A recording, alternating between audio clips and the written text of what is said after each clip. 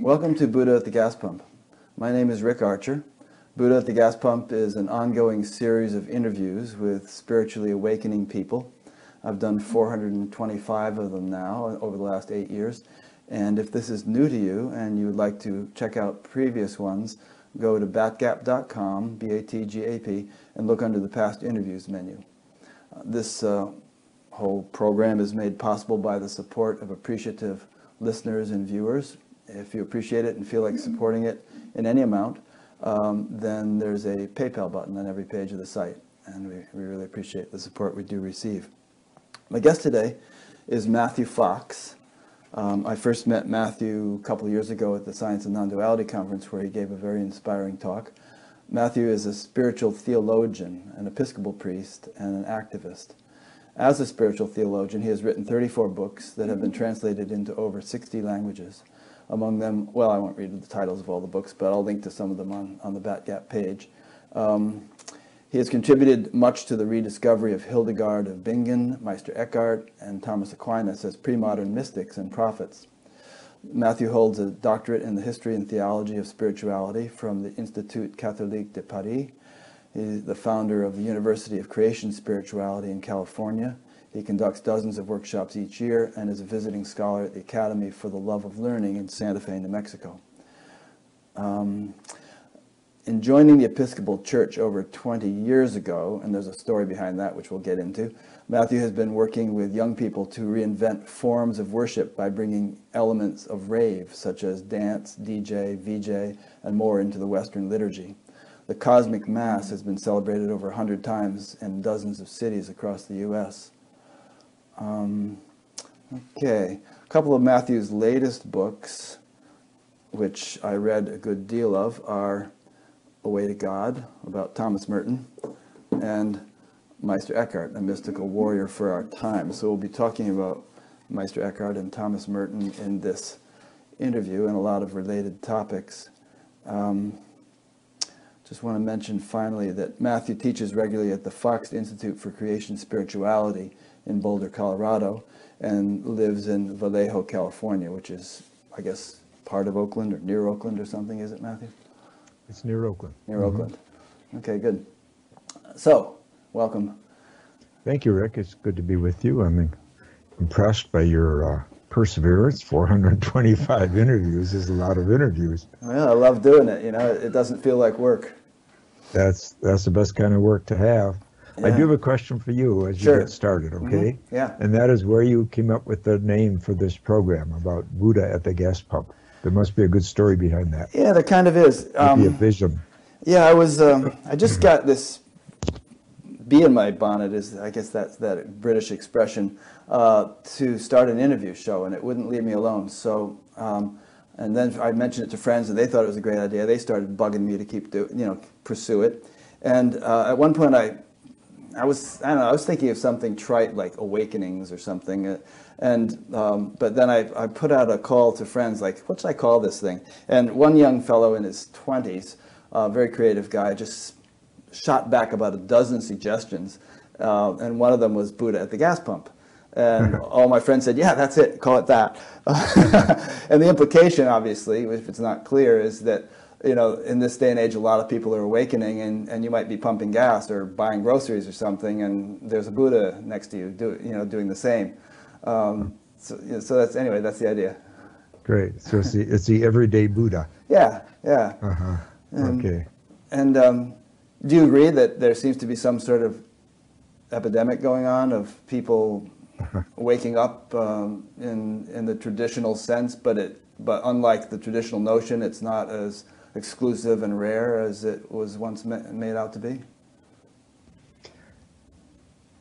Yes, I certainly hope that's the case. Mm-hmm. Yeah. The late Father B. Griffiths, a great monk who lived over 50 years in an ashram in southern India, he said to me one day, he said, the future of monasticism is with lay people. Mm-hmm. And I think that that's kind of part of what you're talking about, that the collective wisdom we have from the monastic traditions and so forth over the years, East and West, this has to get into the streets. It has to get to ordinary folks. I think that we can't afford the luxury really of kind of bifurcating and having this dualism of professional contemplatives locked up in monasteries, and then the rest of us just bumping around, making really the decisions about the future of the planet and everything else. I think everybody has to imbibe a contemplative practice and a contemplative spirit in order to make the right decisions and to put action that comes from a deep place into history, and that isn't just a reptilian brain response of action, reaction, but it comes from a deeper place. So, and I think another way to think about that is Jung talking about the age of Aquarius, that the Piscean age that we've left was dualistic. I think in a dualistic age, you can talk about monks being professional prayers and the rest of us just bumping around. But in an age of Aquarius, we're all in this together. And I think that, for example, I've met over the years a lot of young men and women who in a previous era would have been monks or nuns. But instead, they are finding their way in the world and trying to bring contemplative values and into practice and into action. So, yeah, I think this is happening. I would like to see it explode on a bigger and bigger scale, and I think that's what we're yearning for today. Good. I think one of the problems is that the custodians of these ancient traditions tended to be monks, and in many cases tended to intentionally exclude non-monks from that custodianship. You know, it's like women couldn't be priests, and householders couldn't be priests, and in the Hindu tradition, similar thing, that Shankara set up his tradition, but it was run by monks, and there was this sort of attitude that if you're really serious about enlightenment, you better be a monk, and otherwise just make a living and support the monks. Yeah, right. No, I think you're absolutely right. And just last week we commemorated the 500th anniversary of Luther's pounding his theses at Wittenberg. Mm-hmm. And I think that was part of the Reformation's inspiration of charism, if you will, that it was clearly an attack on the monastic establishment, which at that time was at a particularly low point. And so I think in some ways the Protestant Reformation was a first step in trying to bring, and then of course it was really born out of the invention of the printing press. So the fact that you could disseminate literature very easily now with printing meant that lay people could read the Bible and other things and get smart. And so all the education was not consigned to the monastic establishment. So, this does have a history, and part of the history is technology itself, But today, again, we've had this new technological explosion, what we call the social media and the internet and everything else. And I think there's something parallel happening, and it's close to your original question here. Can we democratize the mystical experience and the contemplative wisdom that previously was pretty much kind of held in monastic hands? And of course, a lot of other things enter, such as women. I mean, a lot of monastic tradition is celibate, East and West, and it's very, very male dominated. Even when you had nuns, they were still often under the control of the men. And I'm talking about Buddhism as much as Christianity. In fact, in some ways, for example, the Benedictine order in the West, such as Hildegard of Bingen belonged to, was really quite independent of the men, and that caused for considerable friction during the centuries. But so I think that's part of it too, that the women's movement too, in its way, is saying, hey, we're here too. We can be as contemplative and as profound and wise as the men. So let's share this wisdom. So I think all this is part of the energy of our time, and I do like to look at things historically. It is a moment, and it's not just about humans waking up and about religions waking up. It's about the planet suffering so much, and the planet needs humans to wake up, or we're all doomed. We're going to go down together. The planet will survive, but not with the diversity and the beauty and the wonder that it currently carries if humans don't get our act together real soon. Yeah, I agree. I mean, some people think that new gizmos are going to save us, and obviously new gizmos are needed in terms of better alternative energy technologies and all that. But I think more fundamental than that is the waking up part, which will give rise to greater creativity and also diminish the lethargy or dullness that tends to suppress innovative ideas. And just to wrap up some of your other points, I interviewed a couple of Buddhists a couple of weeks ago, and they were saying that even in contemporary times in Buddhist traditions, the most senior nun in a Buddhist monastery was inferior to the most junior male monk, and there was that pecking order. So obviously that's got to change. And just one final point is that in my experience of interviewing 425 people and getting to know the people I've interviewed pretty well, I would say that the men don't have any advantage over the women in terms of degree of enlightenment or clarity of expression or anything else I can think of. So it's rather absurd, I think, that there's been this patriarchal dominance over the centuries. Absurd, but predictable. Yeah. Because you find it in every other walk of life too. It's not just the monasteries that are, which say, awash in patriarchy. And so it's human nature, I guess. But of course, as part of the balance we're trying to get back, I think, into our psyches, and ultimately, therefore, from there into our institutions. Mm-hmm. And it's a battle, but in our lifetime, we can see, I certainly have seen tremendous strides in our culture with women stepping up. And then, of course, we've had this tremendous backlash. But that, too, is a sign that there's been some progress because we can't be naive about what Gandhi said, that people in power do not relinquish it happily or easily. Yeah. So there is going to be a couple of steps forward and a step back and all that. But because we're dealing with profound issues, and of course, it's not just about who's making decisions, it's also about what are our images of the sacred and our images of the divine. And if we run merely on the masculine images, then that is feeding patriarchy, is feeding one-sidedness. It's even feeding oppression of women and of children, and both boys and girls have to learn at an early age that any gender ascribed to divinity is going to be metaphorical anyway, but we have to ascribe the masculine and the feminine together. And my striker says, all the names we give to God come from understanding of ourselves. So if we're content with just a male divinity image, that says a lot about us, much more about us than God, and we're in trouble. So, and then there's a question of the toxic masculinity. So I wrote a book on the recovering the sacred masculine called The Hidden Spirituality of Men. And it's really important. It's not just bringing the divine feminine back, but it's also about cleaning up the toxic masculine, which is everywhere in our culture. I think we've over-identified masculinity with the reptilian brain. So that ultimately masculinity in our culture is about winning, being number one. And how often do you hear this from sports people and from politicians and the rest?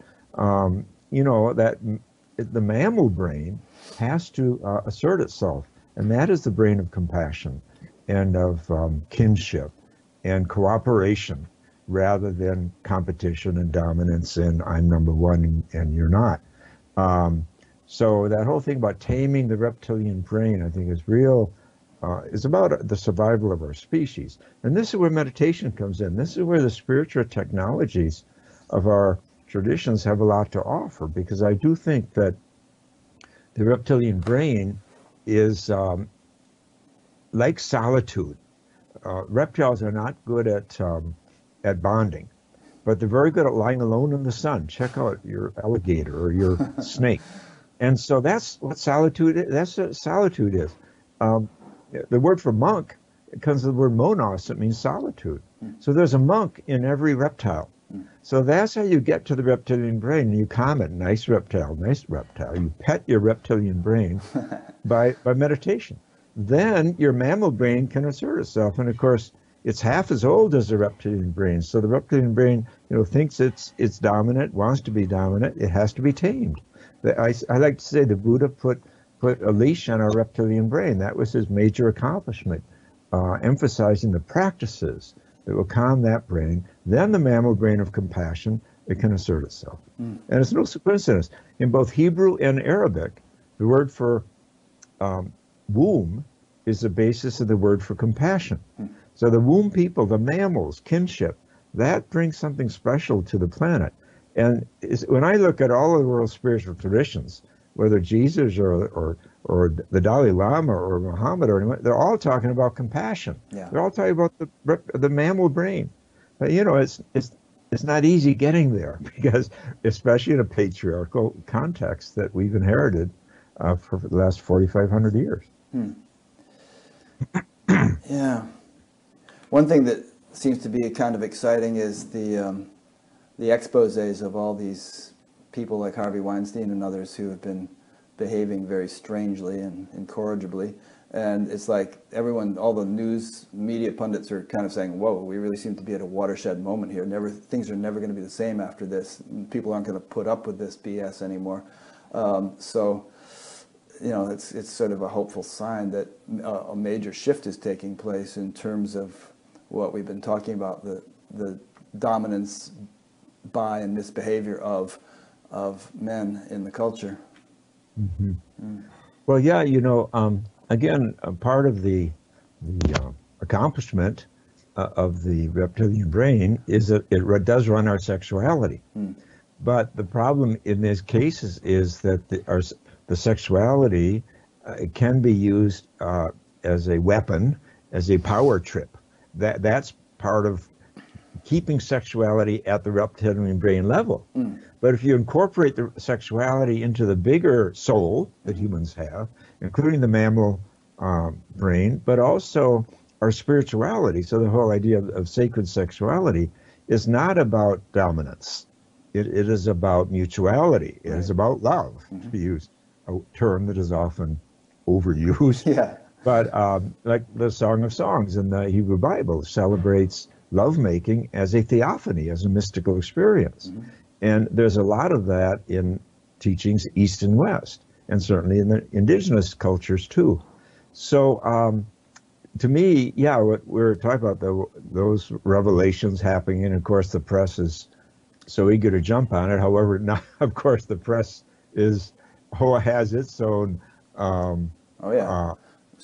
sexual allegations too, and issues like the head of Fox News and that the #1 character at Fox News, they've all been convicted of these kinds of things. So again, it's part of the reptilian brain running wild that we have to kind of direct and tame this reptilian brain. It's not about killing our sexuality or our desire, but it's about steering it into the bigger capacities of love and compassion that our species is capable of. And it's a reminder, you know, that all men and women are capable of misusing our powers, including our second chakra, our sexuality. So yeah, it could be. You sound quite optimistic to me, but it could be a moment of awakening. I do agree. I don't think the toothpaste is going to go back in the tube on this one. I do think that women, the Me Too movement, is, and of course the men who are coming forward too. It could be a real watershed movement, to carry along these very topics of the healthy masculine and the healthy feminine, respecting each other and making good things happen. Yeah, I am optimistic, not only on this point, but just in terms of how the world is going to turn out. I mean, you know, there are reputable sources now who are saying that we might not have humans on the planet by the end of the century, given what's happening with global warming. But based on what you said earlier, when we were discussing earlier, I think that a sort of an upsurge of spirituality or awakening or enlightenment or whatever we want to call it is kind of coming in the nick of time to counterbalance the destructive direction that humanity has gone in. And it's not a done deal, but it gives me hope. And it's not making the 6 o'clock news either, because it's subtle and the media doesn't understand this mechanics. But I think something is rising to meet the challenge we face, and so I'm hopeful. I agree. Yeah, I agree. And of course, interfaith, what I call deep ecumenism. Yes. I mean, when you have leaders like the Dalai Lama and Thich Nhat Hanh and Pope Francis wandering the planet as good examples of what healthy religion might be, and so forth. You know, that inspires. And the younger generation is not at all stuck, well, with exceptions, but I mean, as an energy force, I find the younger generation is not at all stuck in boxes of denominationalism and so forth. That, for example, I have a friend who's Thai and he's Buddhist, and he teaches mathematics in high school, not far from where I live here in Vallejo. But actually, several years ago, he was 33 years old. He took the pilgrimage to St. James Compostela, 485-kilometer walk, and his feet bled halfway through, so he had to quit. He went home, taught the next year, then he flew back and started up where he had ended and finished the pilgrimage. So this is a Buddhist. I asked him, how many Buddhists did you meet along the way, either trip? 0, he said. And I asked him something you never ask a Buddhist. I said, why did you do it? So he just stared at me. See, Buddhists don't do things for a why. No good mystic does. But then I said, what did you learn? He said, well, I learned God is in everything and everything and everybody. But of course, I knew that already, he said. But then he just told me recently that he's thinking of going back and doing the whole thing again with 2 or 3 Buddhist friends. So I point this out as an example. It's not just the West is learning from the East spiritually, but the East is also curious about the West. And I mean, like Christianity in China is just exploding. Yeah. And of course, the government doesn't like it and doesn't know what to do about it. But the point is that the East is very curious about Jesus and the values that Jesus taught. After all, Gandhi said he learned to say no from the West.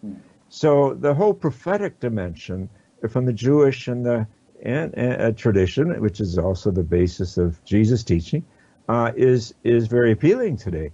So my point is that deep ecumenism, this interweaving of Eastern and Western wisdom, is a tremendous force in what you're talking about, in the hope, our capacity for hope today. And then, of course, the environmental movement. I mean, as I wrote in my Cause of Christ book 28 years ago, there's no such thing as a Roman Catholic rainforest and a Lutheran sun and a Baptist moon and a Buddhist ocean.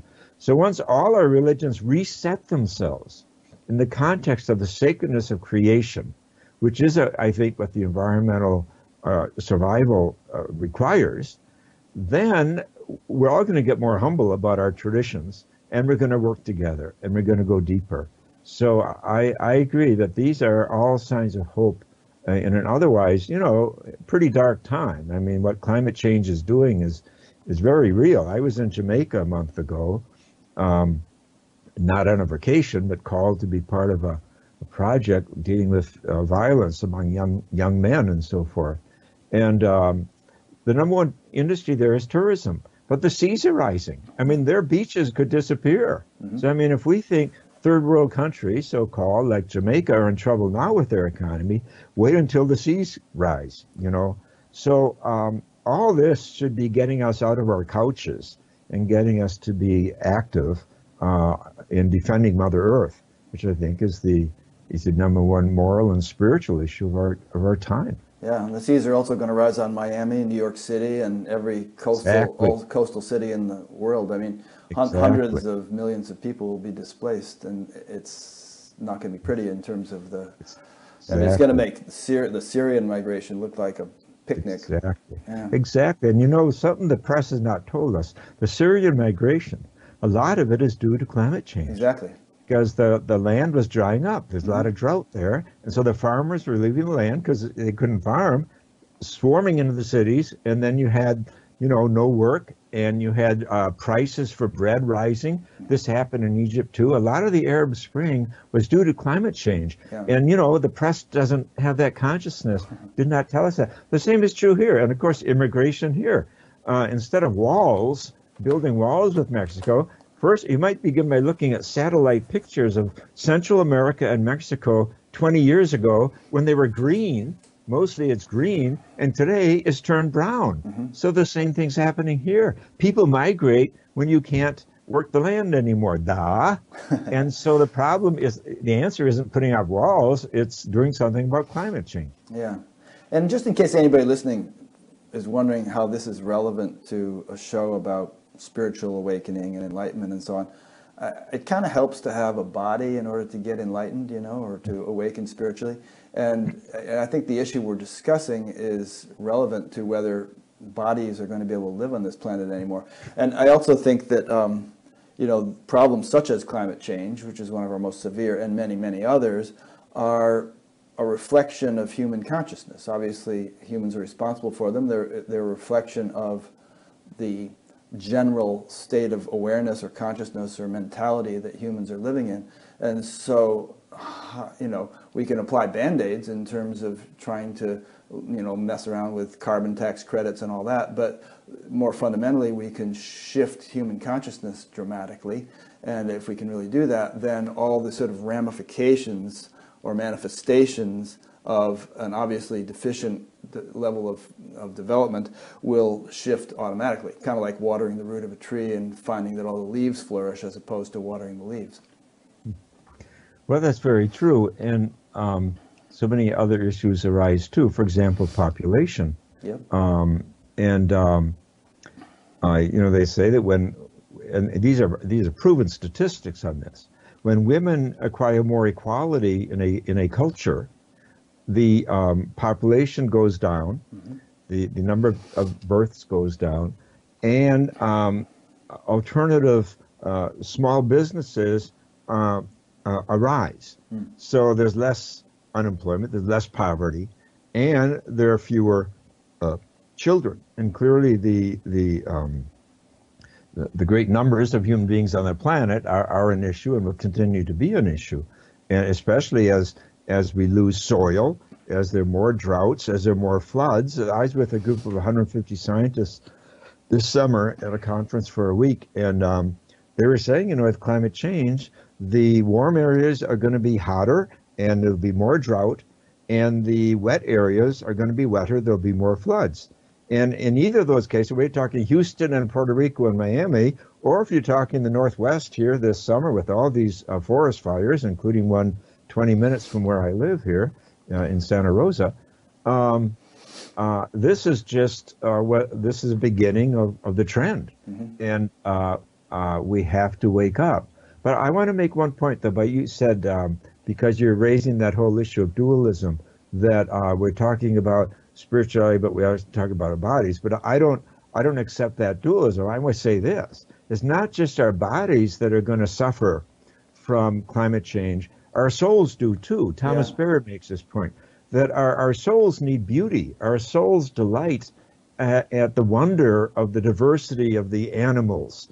If elephants disappear, if tigers disappear, if polar bears and whales disappear, and the forests and the rainforest, it's not just that that our bodies are going to be affected, but also our souls are going to be starved. As he says, there aren't a lot of poets on the moon. You know, it's the beauty and diversity of this planet that inspires our musicians and our poets and our artists and our filmmakers and lifts all of our souls. So anyone who thinks that a program on spirituality should not be talking about climate change doesn't understand what spirituality really is. The human being is not a disembodied spirit. The human being is incarnated. We are a flesh spirit, enfleshed spirit, and so we have a responsibility to continue the beauty of the planet and the health, physical and mental, emotional, and spiritual health of one another. That's what compassion and love means. To me, that's what enlightenment means. Yeah, good. I concur. And speaking of species going extinct, some species goes extinct every 20 minutes these days. They say we're in the middle of the 6th great mass extinction. And again, it's one of those things that is creeping up on us and doesn't make the news, but it's happening. Exactly. Exactly. And you know, it's kind of an urgent situation, really. Very much so. Yeah. Let's do it. Oh, go ahead. You were going to say something?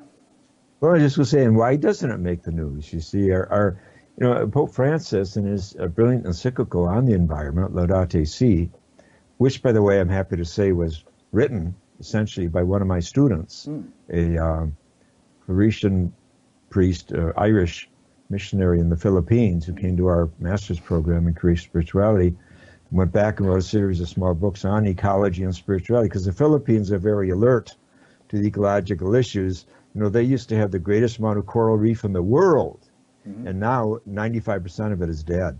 It's really sad. I remember I went swimming one day and I went down and I saw it was like a cemetery of coral reef, all gray, ashen, used to be coral.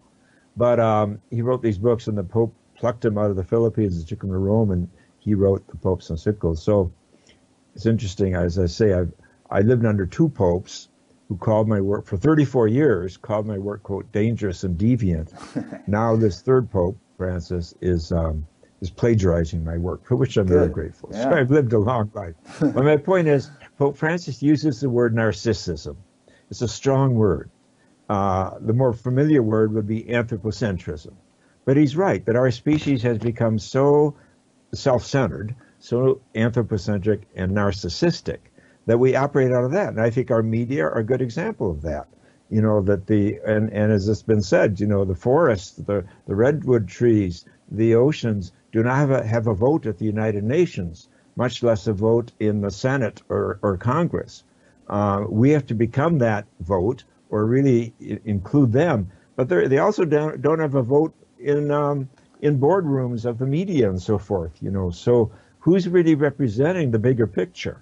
Well, this is where spirituality comes in and should come in. And so this is part of our conversation for sure. Yeah. And at some point soon, I want to get into a little bit of your history, but since we're on this, we'll get to it. So since we're on this point, as I understand the whole notion of the cosmic Christ, it's that which Christ actually wasn't obviously just a body that got crucified 2,000 years ago. What Christ was from his inner perspective, I presume, is that cosmic intelligence which pervades everything, and including us, and which we essentially are. And, you know, Christ said things such as, whatsoever you do unto the least of these, you do unto me. And that would include all the things you just mentioned, oceans and forests and various kinds of animals. You know, we are, if we're inflicting harm on those, we're not only inflicting harm on what Christ essentially was, but we essentially are. In other words, we're harming ourselves. You know, ask not for whom the bell tolls, it tolls for thee. Mm-hmm. Exactly. And as Jesus said, love others as you love yourself. Because they are yourself. Right. And of course, if we're destroying our own air, I just heard in the news yesterday that in New Delhi, the biggest city and capital city of India, that the air they're breathing every day is equivalent to 44 cigarettes. Yep. I just imagine that. I just messaged. And that's for, imagine babies, children. Adolescents and the adults, 44 cigarettes for every citizen in New Delhi. I mean, how much dumber do we have to get to, you know, kick some habits? I just emailed with a friend this morning who lives in New Delhi, and he said he sent his children out of town to some relatives in the country because he doesn't want them breathing it, but he has to stay and run his business, you know. There you go. Yeah. You can't breathe anymore. That's pretty basic, you know. That's why I talk about earth, air, fire, water. You know, it's all in trouble today. The air, there we go. That's a perfect example. You can't take it for granted anymore. And the water, of course, we have all this, you know, the pollution of water, the killing of. I heard the other day from one scientist that by the year 2050, that's not that far away, there will be more plastic in the oceans than fish. I've heard that. Oh my God! Yeah. As first time I heard it, just blew the top of my head off. But you know, so we can't take water for granted. We can't take fish for granted. And of course, the whole issue is around fire. How will we harness energy? You know, we've been harnessing it obviously through fossil fuels, and it's clear to anybody except maybe our president that this is a dangerous place to go. Now, every country in the world, even Syria, in the midst of a civil war, is on board for the climate change commitments of the Paris Agreement, but not our country. But actually, I think good things come out of that. So many grassroots groups and so many, over 3,000 cities and states are taking strong stands, standing with the Paris Accord, even though our federal government now is standing against it. But all this is about waking people up, and this is how you began this program. Spirituality is about waking up. And It's waking up to the beauty and the health that we can easily take for granted on the one hand, but it's also waking up to our responsibility to change our ways, to learn to let go, to learn to sacrifice, if you want to use that word, and to tap into the creativity that we are capable of as a species, and to do it out of love, not out of fear, not out of stress, not out of demand, but out of the deepest capacity we have for communing with our ancestors and with our descendants, as those not yet born, and with one another, no matter what our race, ethnicity, tradition, religion, or ideology. I mean, all that is on the horizon, I think, at this moment in human and planetary history. So it's a very great moment to be alive. Everyone has to get on board. Relevant to the comment you just made, I just want to say that I enjoyed an interview you and Adam Bucko did together with someone, and Adam's been on this show, and Adam was saying, Adam was saying how these days kind of spiritual people are becoming activists and vice versa, and that he felt that balance or integration is really needed in this day and age, that we can't sort of just, it's sort of what we were saying earlier about spirituality being something that's infused into the culture and among the lay people, not just something for the monks. It's for people who are active in the world and actually enhance. And it's worth making in a general point, I think, that spirituality is doesn't just have otherworldly benefits. It's something that actually enhances your life and should make you more creative, more intelligent, more energetic, more happy, all sorts of things which are useful in raising families and running businesses and whatever else you do. I couldn't agree more. Yes, I'm glad you had Adam Bucko on your program. He's a wonderful, he's great, wonderful young man, a great soul, and it gives me hope to meet a lot of young people like that who are really feeling called today. It's like, as I said earlier, it's like a new meaning of vocation, and he's a good example. That he's great. As you know, he worked for 15 years on the streets of New York with homeless young adults there, and he did such wonderful work, and it's very demanding. But he learned a lot from it, and he's a good example of someone who knows what he's talking about, and that whole idea that the contemplatives have to become active and the active have to become contemplative. That's, I think, the moment in which we're living. So we still want to talk about Meister Eckhart and Thomas Merton, but I want to talk about you a little bit more first. Let's switch gears and do that. One thing I read is that you, for some reason, reading War and Peace was a major impetus in your spiritual awakening. You may be the only person on the planet who can say that. I don't know. But what was it about War and Peace that was such a kick in the pants for you? Well, I was between my junior and senior year of high school, and I remember telling a friend that it blew my soul wide open, and I didn't know what had happened to me. Now, today I would say it was a mystical experience, but I didn't have that language. But I wanted to pursue what happened to me because I felt it was important to have my soul blown wide open, and so that had quite a lot to do with my vocation. Also earlier, when I was 12 years old, I had polio. And losing my legs, they couldn't tell me if I'd walk again. So for about a year, I didn't know if I'd ever walk again. And that was interesting. And that also, I think, sowed some seeds for my calling, because my father actually had been a football coach at the University of Wisconsin. My older brothers were all state football players. And I figured that's what I was going to be. And then all of a sudden I couldn't walk. So it was learning not to take for granted. And I remember when I got my legs back, I was overwhelmed with gratitude to the universe. And I said, I'll not take my legs for granted again. And for me, that's one definition of mysticism, not to take for granted. Like we were talking about earlier, not to take air and water for granted, and the beauty of the planet and our health. So those are two quite notable moments in my childhood, if you will. But regarding Tolstoy, Gandhi, when he got to Jesus through Tolstoy. Yeah. So that's, so Tolstoy has had effect on people.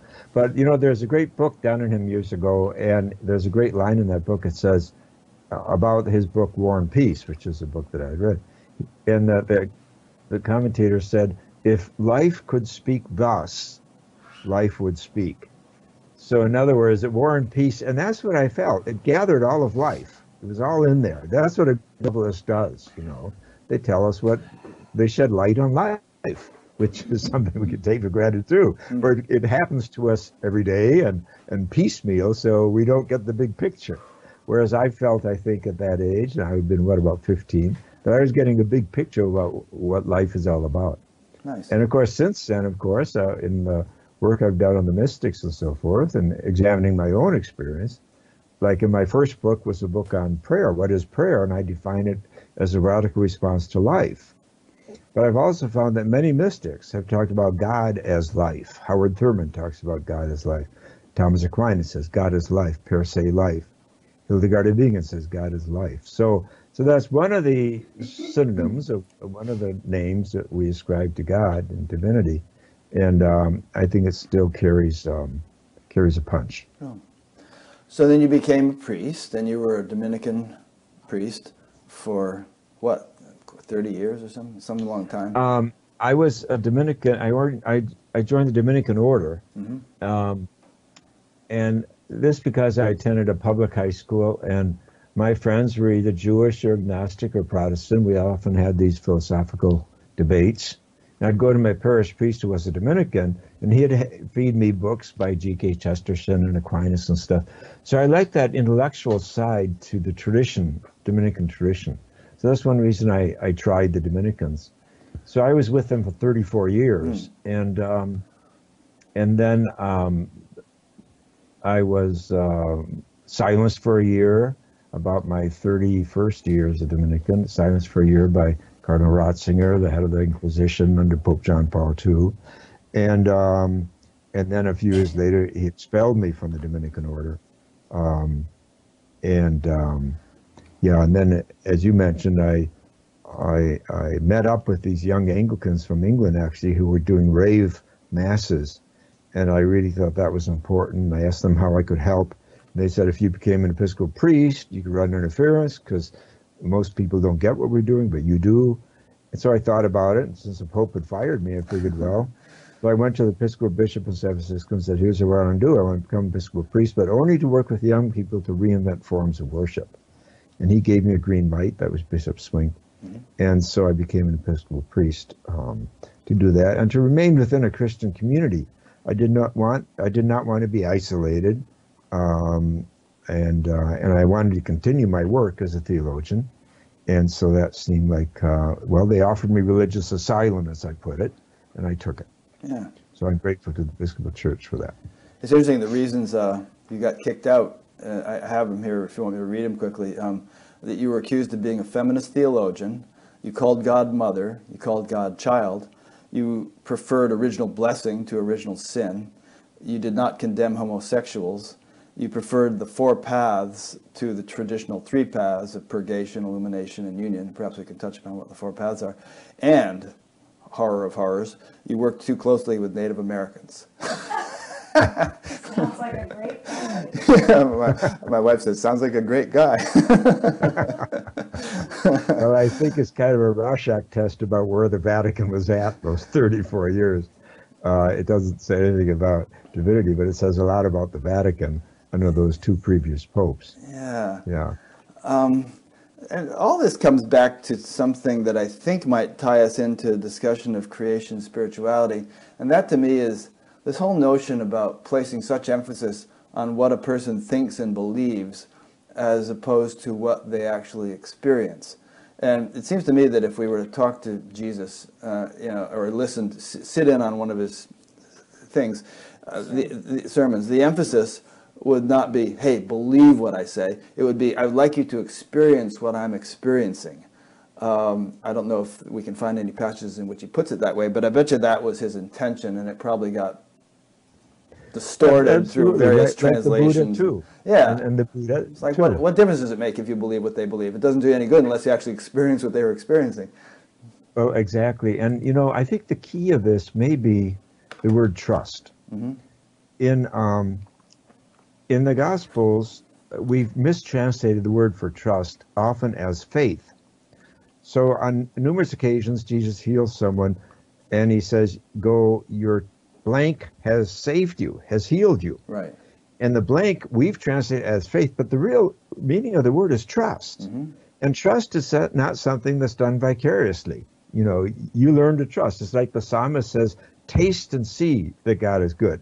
You know, you can't taste for me. I can't taste for you. I can bring you to the beauty and say, taste, but I can't do it for you. You got to do the tasting, and we've got to do the trusting. So you're absolutely right. We've built this mountain of faith doctrines and substituted that, and then we build a religion around it. We substitute that for the experience. Jesus obviously was experiencing things, and notice his avenue of teaching was telling parables. What is parable? You know, it's a story that invites people in, like any story invites people in. And it's not about rules. He doesn't set up a moral list of commandments around the stories. He just tells you a story and walks away. And you're left with figuring it out and putting yourself into the story. And that's utterly participatory, which is what you're talking about, experience. And so that to me is just between spirituality and religion. Spirituality begins with the experience. Taste and see that God is good. And whereas religion so often it begins with doctrines and dogmas and buildings and titles and hierarchy and all the rest. And that's why it can so easily topple over or go corrupt. And it has to be continually renewed, semper reformanda, always reformed. And you know, Buddha was trying to renew the Hindu movement of his day. Jesus was trying to renew the Judaism of his day. Martin Luther was trying to renew the Christianity of his day. And they all ended up leaving their religions, you might say, or at least those who followed them did, because they couldn't fit, again, to use Jesus' image, they couldn't fit the new wine into the old wineskin. But in fact, a lot of the new wine is ancient wine. That is to say, it's human wisdom to put compassion forward instead of just revenge and getting even and reptilian brain dominance, for example. So really, I think that, yeah, we have to do the experiencing. That's how you renew religion.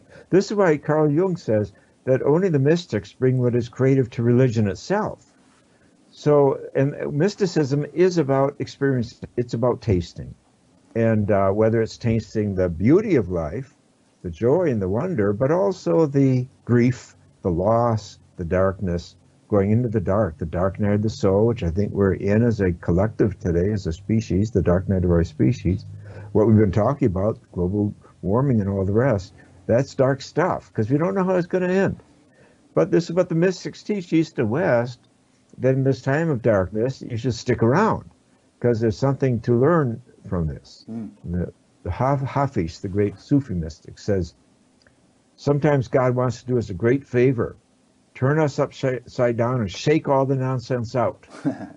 But most everyone I know, when they find God is in such a playful, drunken mood, he says, quickly pack their bags and hightail it out of town. So the first response to struggle and darkness is to get out of town. But the mystic, the warrior in us, sticks around to learn what's for real and what we're going to learn from this shakeup. So I think that's where we're at as a species today. Yeah. This whole trust versus, or faith versus experience thing, an analogy or a metaphor I often use is that you can starve to death standing on the sidewalk reading a restaurant menu, and you can believe in it, you can think it sounds great and all that stuff, but you're going to starve unless you go in the restaurant and eat. And maybe trust helps here, because if you trust it, you say, oh, I think this sounds like it's a good restaurant, I think I'll go in and actually eat. Then the menu has value. But otherwise, if it's just something you're going to believe in, it's not worth much. Well, that's good, and that metaphor you give fits right into that other line about taste and see. Yeah. You got to taste the food too, to check it out. Yeah. So tell us, what is creation spirituality? That seems to be central to your whole thing. Well, it is, and it's the exact mirror opposite of fundamentalism. The creation tradition, first of all, it begins not with sin, because sin is a human thing. So sin is about 150,000 years old, but creation is 13.8 billion years old. So why wouldn't we want to begin at the beginning? And it's a blessing. It begins, therefore, with original blessing, not original sin. And of course, blessing is a theological word for goodness. So we can see goodness in the 13.8 billion years of the universe that, among other accomplishments, has given birth to our solar system, our galaxy, our home, the Earth, and all this beauty on the Earth, and even ourselves and all the other beings. They're all blessings. It's a good thing to be here, I think. It's a special thing. And so creation begins with the blessing, not original sin. It's the oldest tradition in the Bible. The first author in the Bible, Genesis, is the J source, and that source is about how the earth is good and very good. The story about Adam and Eve and all that, which, by the way, is not about original sin. It's about the fall, but not original sin. No Jew believes in original sin. No Jew ever has. Jesus never heard of original sin. No Jews ever heard of original sin. Elie Wiesel said the idea of original sin is alien to Jewish thinking. Not only is it not in the Jewish Bible, it's alien to Jewish thinking. And Jesus was a Jew. So what is this?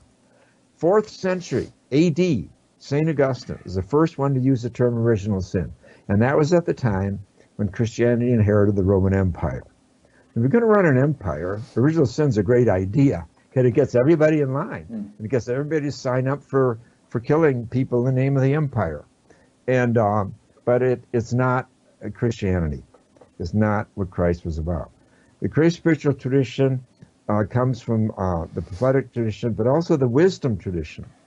And all scholars today agree that Jesus, historical Jesus, comes from the wisdom tradition of Israel. The wisdom tradition is not book-based, it's nature-based. There are many scholars who say in his time, Jesus was considered illegitimate in his village. So he was not allowed in the synagogue on the Sabbath. So while others went to the synagogue to pray on the Sabbath, Jesus went into nature to pray. And you see it in all of his teachings. All of his parables are about how nature works. Obviously, he spent a lot of time in nature. And that was before his adolescence, when he spent time in the desert with the wild man John the Baptist. And he lived among the lions, which there were plenty of lions in the Israeli desert at that time.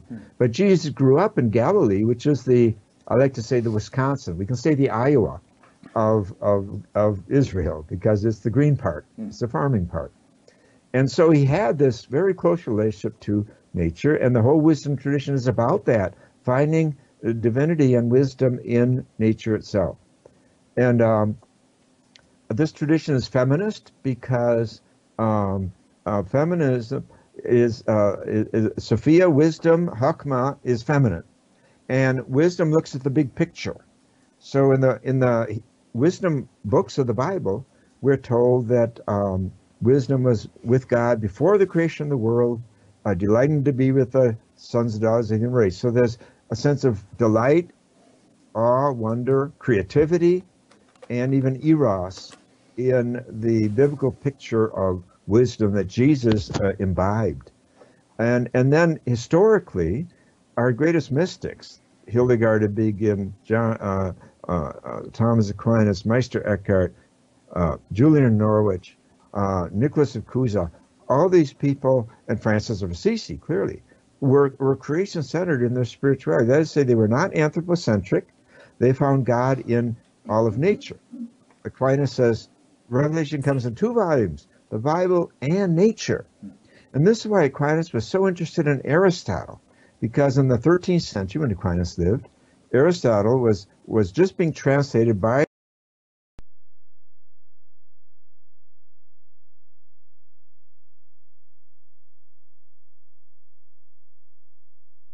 there was a big explosion of science.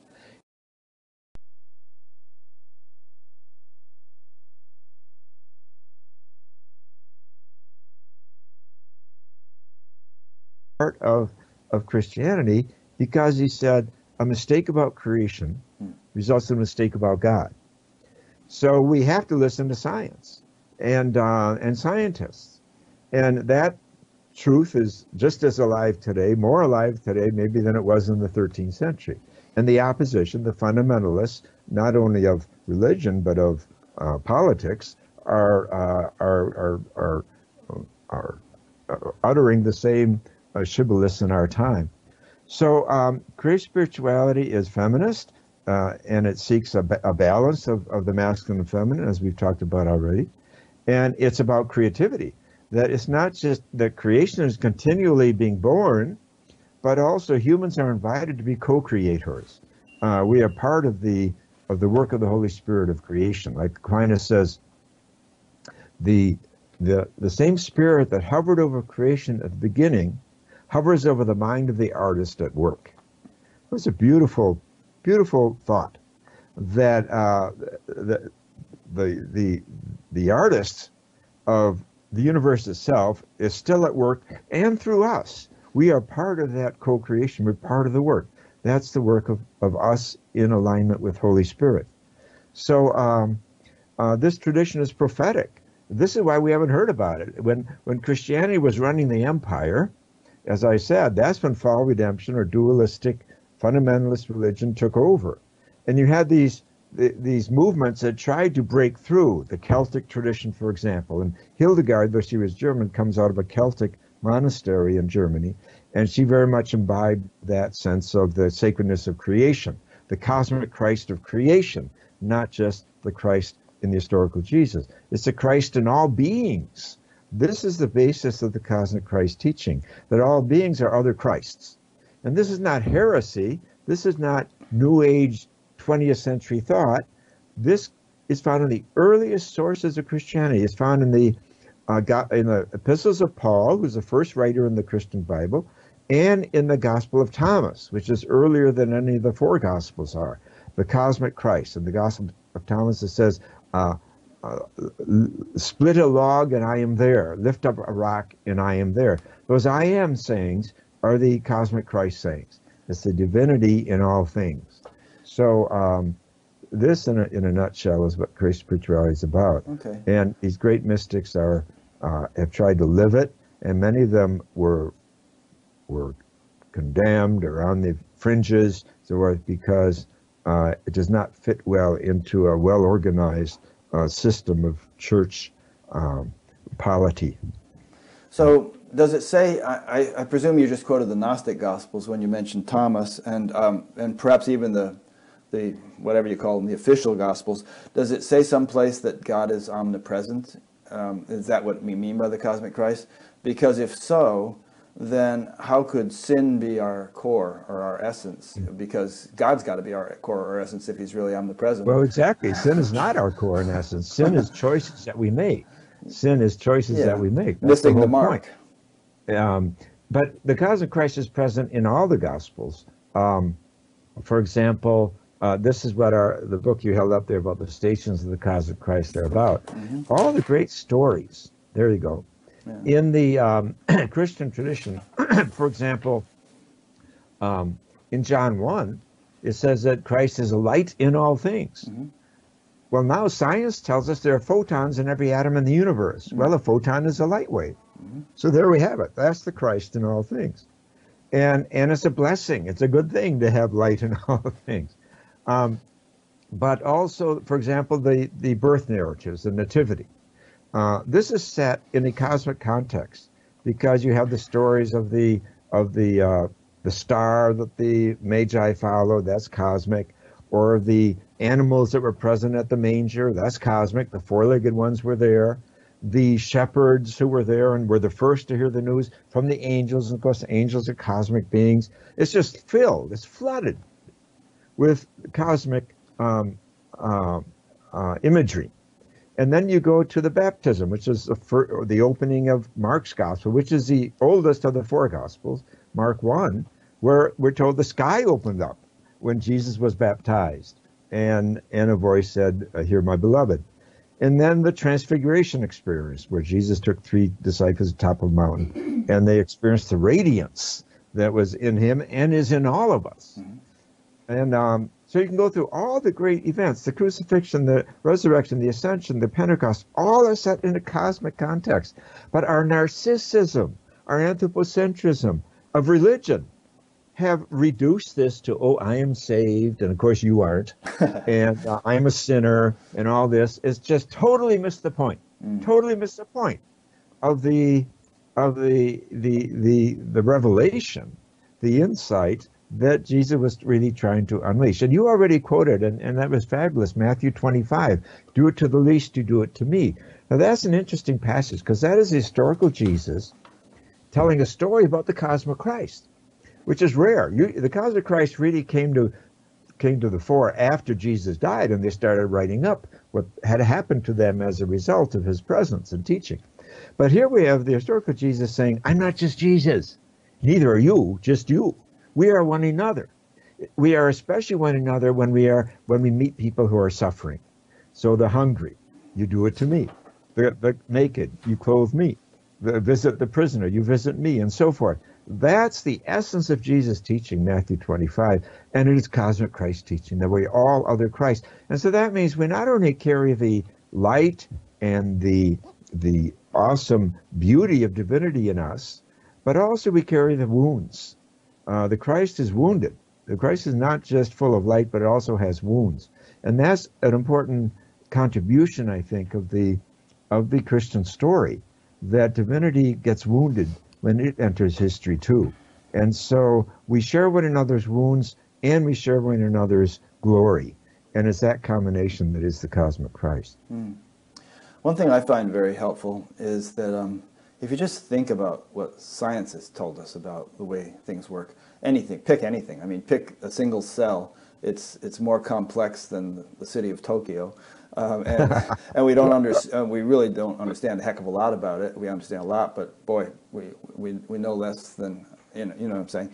And we have 100 trillion of them in our bodies, and they're all perfectly orchestrated and coordinated with one another. And that's just and that's just our body. I mean, take another example. In a single gram of hydrogen, if you took all the atoms and made them the size of uncooked popcorn kernels, they would bury the continental United States 9 miles deep. And every single one of those little atoms is perfectly orchestrated little thing and completely coordinated with all the other ones in that gram of hydrogen. And on and on. You can take this out to any extent you want throughout the entire universe. So there's this immense, vast, incomprehensible intelligence functioning in every little iota of creation. That to me is like God hiding in plain sight. I mean, and so talk about cosmic Christ. I mean, it's just and I think awe is one of the first steps in some 4-step process that you'll probably talk about in a minute. That to me is awe-inspiring. And I can't forget it as I walk down the street or do anything. I'm thinking about what am I actually looking at here, and the sort of immensity of intelligence that is in every little particle in so-called ordinary everyday reality. Well, that's just beautiful what you offered there, and those examples are stunning and absolutely real. It's good science and it's good poetry, and again, it's learning not to take for granted, isn't it? That this is the kind of world we're living in, and it's all marvelous. Einstein was once pushed by a fundamentalist preacher. You don't believe in miracles. You don't believe in miracles. And Einstein said, I beg your pardon. He said, I believe in marvels every day. I believe in the marvels that Leibniz and Spinoza have uncovered. And he went on and on. But he brought the real meaning of miracle back, and that is to marvel. And you've brought that forward, see, that we can marvel at the wonders of our bodies and the wonders of this earth and the wonders. Now, of course, we now know the universe is 2 trillion galaxies big, which is, well, marvelous. It's astonishing.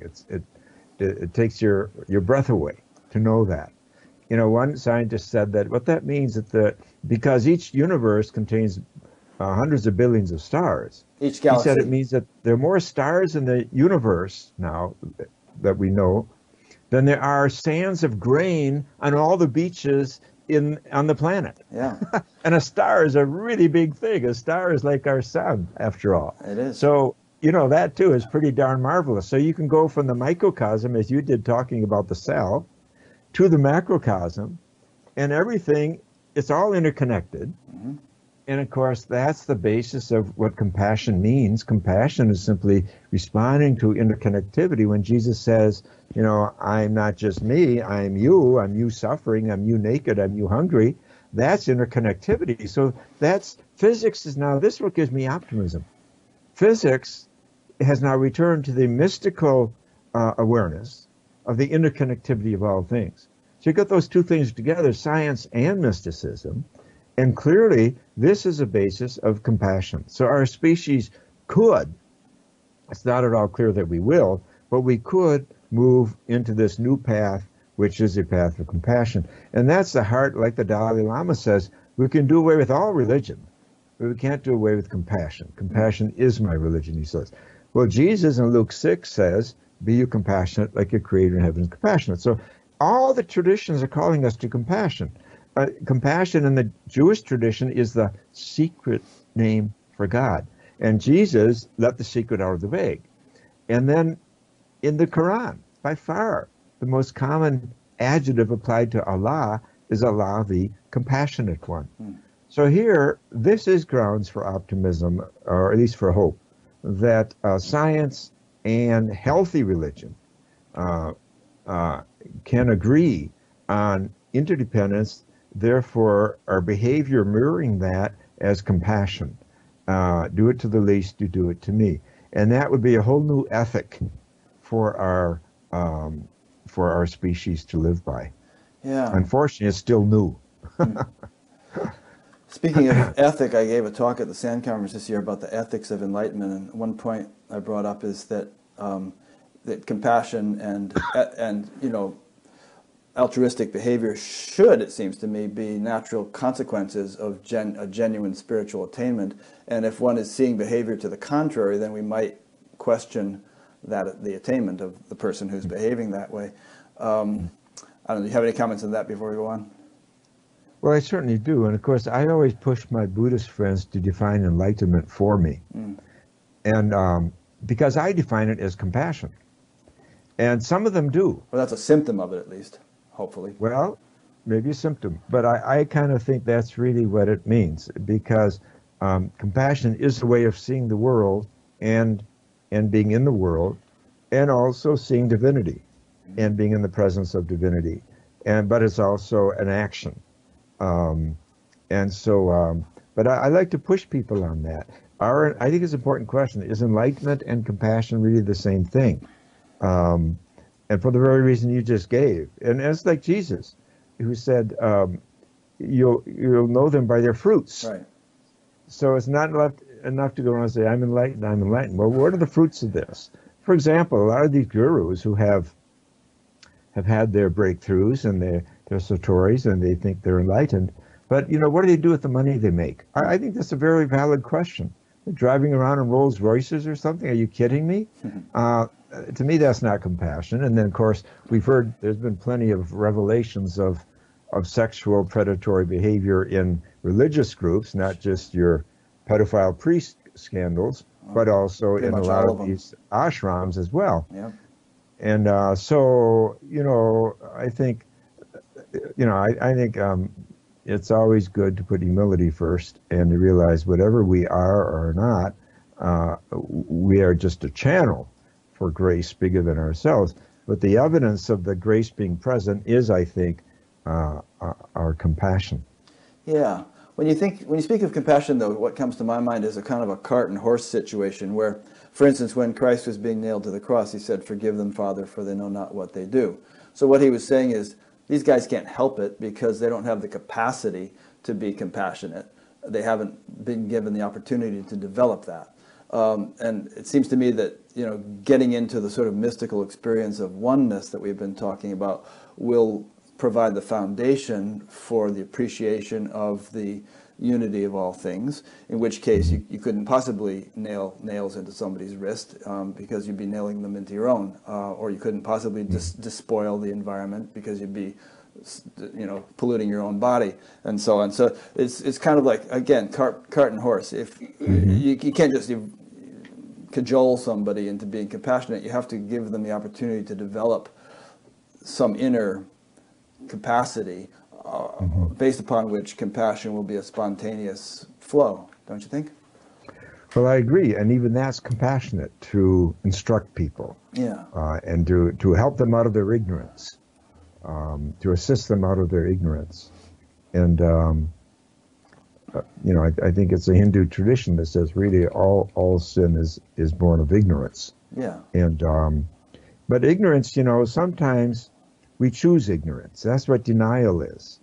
And we have to be careful. All ignorance is not innocent.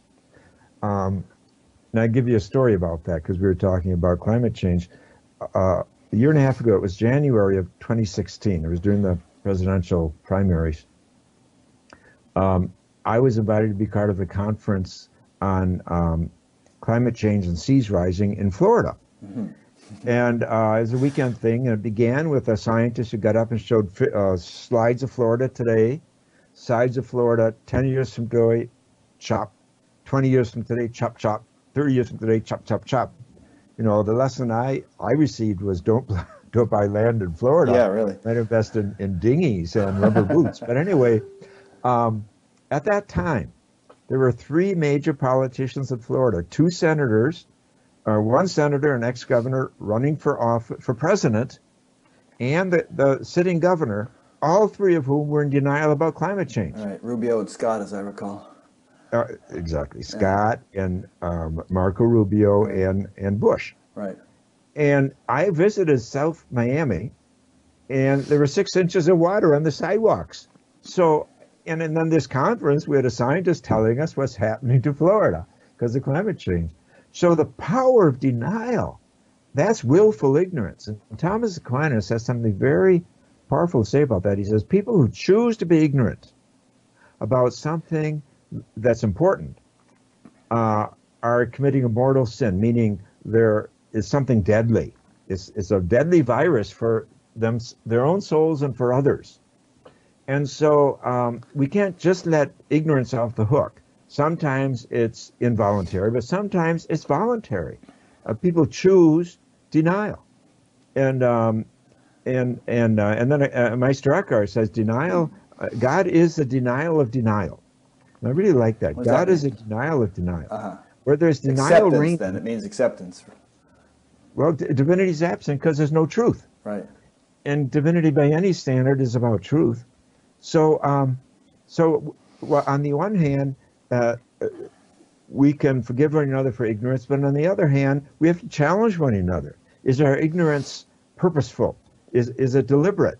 And I think a lot of denial is deliberate ignorance, and that's happening on a big scale in our time today, and it has to be addressed. Well, I think a lot of these guys actually know that there's a problem, but the guys who give them money to run for office and so on want them to say a certain thing, so they say it because they want to be in office. Exactly. Exactly. Yeah. So what's that? Isn't that selling your soul? It really is. And it's also condemning. It's committing, as Michael Dowd likes to say, intergenerational genocide, because you're condemning untold numbers of people to death, essentially, by your actions. Well, that's right. And ecocide, it's killing of Mother Earth, which is the cosmic Christ. You see, to me, it is crucifying the Christ all over again. Mm-hmm. Because if the Christ is in all things, then that means tearing down a rainforest is crucifying the Christ, or destroying, as you started earlier when we began, the species spasm.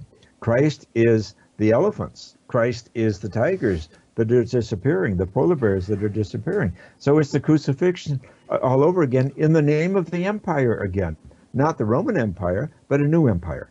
As you say, the decision makers and the big corporations and whatnot that are choosing to be ignorant, even though when we find their documents, for example, Exxon, we've learned, was talking about climate change like what, 30 years ago? Back in the 80s. Back in the 80s. And yet all their public positions were, like a lot of politicians still, what me worry? So it's, you know, the human race is a piece of work. You know, we're so brilliant that we can convince ourselves after a while, and certainly go out and try to convince others of our chosen ignorance. Yeah. Okay, now you've alluded to Meister Eckhart a few times, and we want to keep talking about him, bringing him into the conversation. You've also, we haven't really alluded much to Matthew. You're Matthew Fox, to Thomas Merton. But I think we want to talk about him a little bit too. I guess he was one of, he got on the creation spirituality bandwagon. And in your book, you talk about the 4 paths of creation spirituality, which you'll articulate better than I. So maybe you could, would you like to talk about that now? Would that be a useful thing? Sure. Okay. That's the real skeleton or structure behind creation spirituality. Mm-hmm. Really asking the question, what is the spiritual journey that we all make? And we name it this way: the via positiva, which is the path of awe and wonder, joy and delight. Mm-hmm. We talked about that earlier. Taste and see that life is good. The via negativa has 2 aspects to it. One is silence, letting go of images, meditation. This you might call the Buddhist element, although contemplation is found in all traditions. The Jewish tradition says, be still and learn that I am God. So it is about that stillness, that emptying. But the via negativa is also about suffering and how we deal with suffering and loss and grief. And we talked earlier about the dark night of the soul, for example, where you come to a place where you can only feel the darkness around you. I think our culture does a very bad job here. I think, for example, we presume that all depression is psychological, and a pill will handle things, or all pain even can be handled by a pill. That's where a lot of this opioid epidemic is happening and so forth. But the truth is that all spiritual traditions talk about the need to enter suffering, to enter it, not to just cut it off, but there's something to be learned there. And I think that we clearly oversell external cures for what often is, not always, but often is in fact a spiritual plummeting that we're going into. So the via negativa is about learning to let go and to let be. Then the via creativa comes next. That's about creativity, and we've alluded to that. How the Holy Spirit itself co-creates with us. You have to go through the emptying process of the via negativa before you really give birth. And that's what the via creativa is about. It's about birthing. And you develop it through artist meditation. The via negativa brings in meditation as an emptying process, but the via creativa is about meditation as a birthing process. And we could be approaching art and creativity from the point of view of meditation, not just from the point of view of producing an object. Then the 4th path is the via transformativa. That's the path of justice and healing, of compassion that we've talked about, and also celebration. This is a culmination of the other paths. In a way, we're here to learn compassion, as you said. And I think these 4 paths help us to learn compassion. First, you have to fall in love with life. That's the via positiva. Then you have to learn to let go and let be. That's the via negativa. Then you learn to give birth. But to give birth to what? Because creativity in itself can be for good or evil. Coming up with gas ovens for the Holocaust, that took creativity. Mm-hmm. But it needed to be guided by the value of justice and compassion, which of course it was not. So I think these 4 paths are very archetypal. I think they round out the fullness of our spiritual journey, but we're always moving. So even the via transformativa is not the last word, because what you want to do is you lead more people, because of justice and healing, you lead more people into the via positiva, into the joy and the wonder, the awe and the gratitude for living. So the whole cycle starts over again. So that's how creation spirituality names the journey. And I think it's, what can I say? I was in a dialogue with Robert Thurman the other day, the Buddhist scholar, and he said, I want to talk another time about how your four paths hold up to the four noble truths of Buddhism. So I'm looking forward to that next dialogue we're going to have on that subject. Yeah, my most recent interview with him is the one I most recently put up on he and Isa Gucciardi. Oh yes, Yeah. you're right. They were in. I was with both of them that day at a public event at her Buddhist center in Berkeley. Good. One thing that strikes me when I hear you describe these four paths is that they might develop sequentially, or they might develop independent of one another and become out of balance. Like you were saying, it took creativity to make the gas chambers. But ideally, and in my experience for the most part over the decades, they have sort of developed in sync, simultaneously. So it's not like these are separate paths that one would choose one or another according to one's temperament. These are like four components of a holistic spiritual development. Exactly. Yeah. Exactly. You put it very well. And for example, if you have a healthy parenting as a child and a healthy family, is very likely they're going to develop exactly in that order. But if you've been abused or something, then it may be the via negativa that comes forward first in your life. And for example, too, with addicts, for example, Father B. Griffiths, the monk from India, used to say that some people do not experience spirit until they experience despair. That despair is a yoga. And you see that, I think, in a lot of AA people or other people involved in issues of addiction, that their bottoming out happens, and then they begin to get their life together, or if you will, to experience spirit or God or what have you for the first time. Yeah, that happened to me, actually. I mean, I was dropped out of high school and was getting arrested and doing drugs and even heroin and stuff, and then finally I was sitting reading a Zen book one day while on LSD, and I thought, I'm really going nowhere.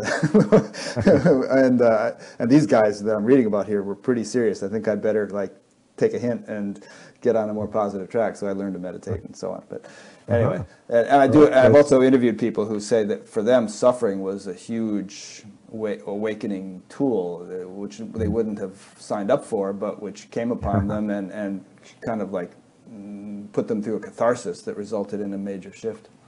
Sure, Yeah. that woke them up. Yeah. And also, when that's your path, you become the wounded healer. Then the compassion really rises because you've been there. Right, you can relate to and others. you know what the other person's going through, and that's where, for example, in AA, where members support one another and so on, that's really a big part of the journey, a big part of the healing. Yeah. So that's a beautiful story that you share that with us. And of course, a lot of saints have had that kind of experience, where they've had their breakdown and with that a breakthrough experience. But again, I think it doesn't hurt to put the what can I say, the healthier version out there. Oh yeah. So we can see, for one thing, what we were missing, what drives people into dark areas and so forth.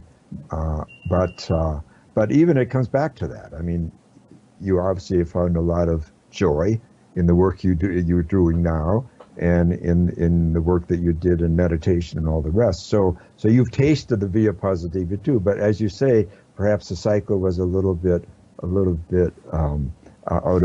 of tune for a while. Yeah, I think different people have different karma, obviously, and absolutely different things they have to go through, and exactly. And most people don't have an easy ride. Most people have. I mean, you're a little bit unusual in that you were rather precocious and reading War and Peace at the age of 15 or something. Well, so, I had parents who kind of you probably grew up in a healthy and a neat environment. family, but also I lost my legs at 12, so that That's really true. was the first step for me. Yeah. So it was a loss, and in some ways I separated from my father at 12 too, and I was looking for other versions of manhood. And I met this Dominican brother, actually, who would visit me in the hospital.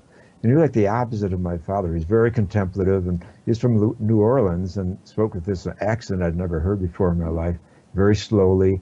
And it turned out he ended up becoming a Trappist monk. But he kind of introduced me when I was in this rather vulnerable situation of losing my legs to the contemplative world, you know. And I was just fascinated. I said, oh, there's another way of being a man. Yeah. And so that was, you know, a part of my story too. But like you say, none of us gets through life without wounds. Yeah. And it's the questions, you know, how what the wounds have to teach us. Right. And as Leonard Cohen said, that's where the lights gets in, to paraphrase him a bit. Exactly. Love Leonard Cohen too. Yeah. Let's talk about Merton a bit. You've written a couple of books about him.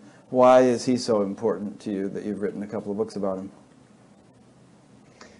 Well, personally speaking, I did read him when I was a teenager, his Seven Story Mountain, his autobiography, and it influenced me. What I liked most about it was the contemplative side that was just awakening in me.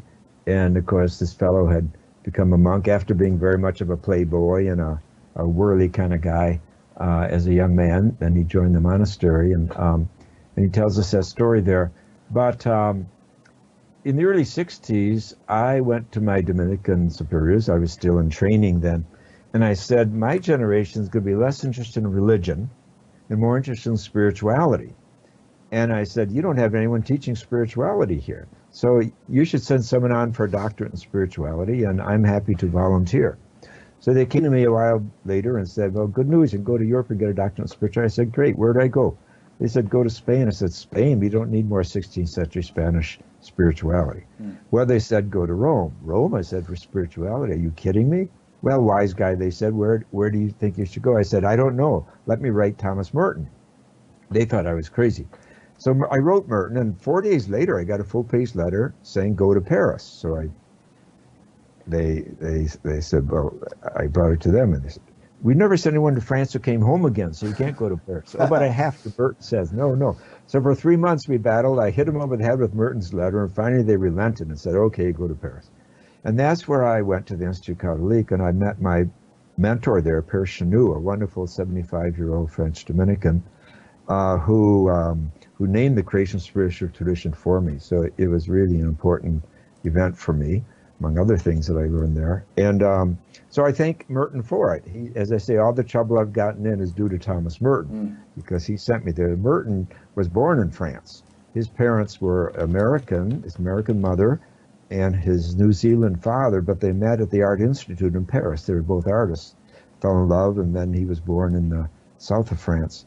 And Merton really was an amazing figure. For one thing, he really was very intelligent and well-read, and come from this artist background. He was very gifted in writing and in many other art forms as well. But his conversion happened in 1958, and he joined the monastery in 1940. But he was a dualistic monk and writer until 1958, when he encountered Meister Eckhart through Suzuki, the great Zen Buddhist who brought Zen to North America. Suzuki told Merton, you should be reading the one Zen thinker of the West, which is Eckhart. And Merton said, but he said, Eckhart's been condemned by the church. And Suzuki said, well, I can't help that, can I? So make long story short, Merton started reading Eckhart, and it utterly converted him. The last 10 years of his life, 1958 to 1968, Merton became a very prophetic Christian. It's just what we were talking about earlier in this conversation. He moved from just contemplation, kind of an isolated activity, into the world at large. And so his last book were on two basic topics. One was interfaith. So he was a real pioneer in deep ecumenism or interfaith. So he was writing about Buddhism and Taoism and Sufism and all of it. And of course, his last journey was to Asia, where he met the Dalai Lama, among others, who was 33 at the time. And they really fell in love and appreciated each other profoundly. And but the other aspect of Merton's development and maturity was his stance on political and ecological issues. So, for example, when Rachel Carson's book came out, Silent Spring, which people recognize as the launching of the environmental movement. She was immediately castigated by scientists. They said, oh, this is a crazy woman. She's in love with trees and bunnies and birds, and she's not a real scientist, blah, blah, blah. In contrast, Merton immediately read it and wrote her a 4-page letter thanking her, saying that she explains why the birds have disappeared on the monastery farm, and they're going to stop doing DDT because of her book and everything like that. So he was right on the environmental movement like that. He was a complete cheerleader for Rachel Carson and the movement. And so he was writing books against the Vietnam War. He was the first religious figure to come out against it. His friend Dr. King followed him. And by the way, when King was murdered in Memphis, originally he was scheduled that weekend to do a retreat with Thomas Merton and Thich Nhat Hanh, the three of them together. Wow. And he called up Merton. King called Merton a few days before and said, "I'm sorry, I have to cancel. We'll do a rain check. I have to march in Memphis." And Merton comments on that after the fact, of course, and says how history might have changed if we had done our retreat instead of King had been murdered then. But the truth is that I've come to a conclusion that Merton himself was murdered because of his stand on peace in Bangkok, where he gave a talk to about 200 monks and nuns on Karl Marx and monasticism, and 3 hours later he was dead. And I've talked to 3 CIA agents who were in Southeast Asia at the time over the last 30 years. And they've confirmed for me that he was murdered by our government. Yeah, now we've all heard the story about how he got electrocuted by a faulty fan, like stepping out of the shower wet or something and touching a fan.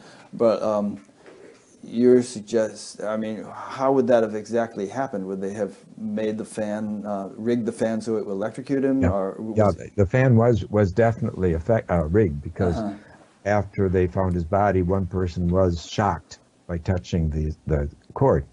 But you have to ask, first of all, he'd arrived the day before. Did he not turn on the fan that night? Well, maybe or in he the wasn't morning, wet or he before or something. I don't know. And would you step out of a shower soaking wet and plug a fan into the wall, in a third world country, even though it was a brand new building, it was a solid building?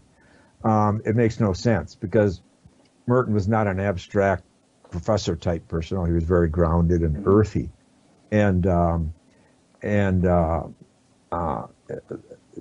his monks back at the ranch and the monastery, when they heard that he died suddenly, they said, "Oh, he was murdered," because they knew he was getting threatening mail from the FBI, and they say he were also listening into his phone conversations, which was against the law even then, and just like they were to King at the time. Yeah. So it all adds up. It's not a far-fetched notion. I mean, considering all the things the CIA has It's not far-fetched, done. and especially since I've spoken to 3 agents. Yeah. And I said to the first one, "Did you guys kill Merton?" He said, "Well, I'll neither affirm it nor deny it." Right. I said, "Well, could you have a piece of cake? There was no security at the retreat center." Yeah. The second one said, this was years later, it's actually one of my students, and he said, "Well, at that time, we in the CIA were flooded with cash in Southeast Asia with absolutely no accountability whatsoever. Any CIA agent, one agent who felt Merton was a threat to the country, could have had him done in with no questions asked." And the third ex-agent I spoke to, it was right after the book came out a year ago. I said, "Did you guys kill Merton?" He said, "Yes." Wow. In the last 40 years of my life, he said, "I've been spending cleansing my soul from what I did as a young man working for the CIA in Southeast Asia in the late 60s. Interesting. Yeah. But Merton, to get back to the better picture, we were talking about mysticism, the cosmic Christ. Here's a great story about Merton.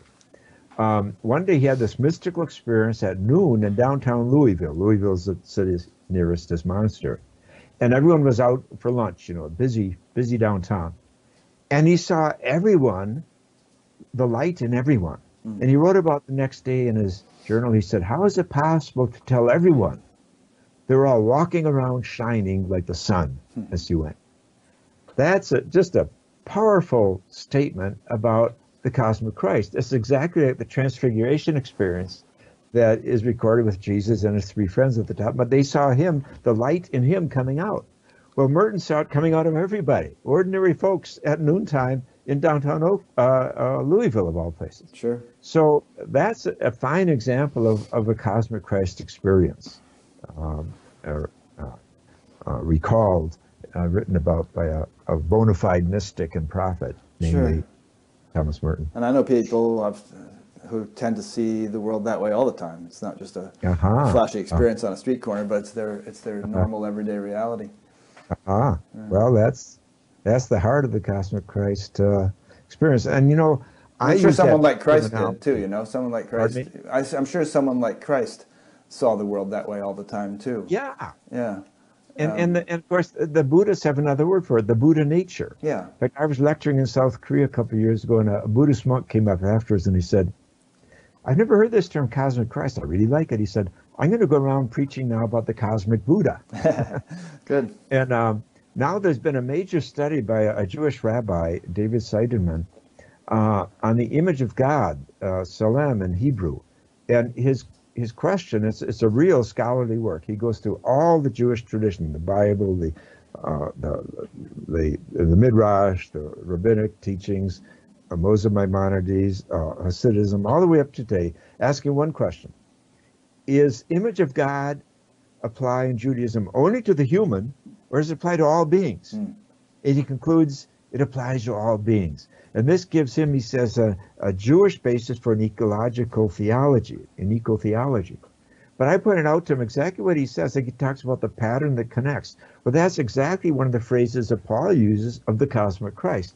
So here we have three major traditions, Buddhism, Christianity, and Judaism, talking about the same reality, just a little bit different language.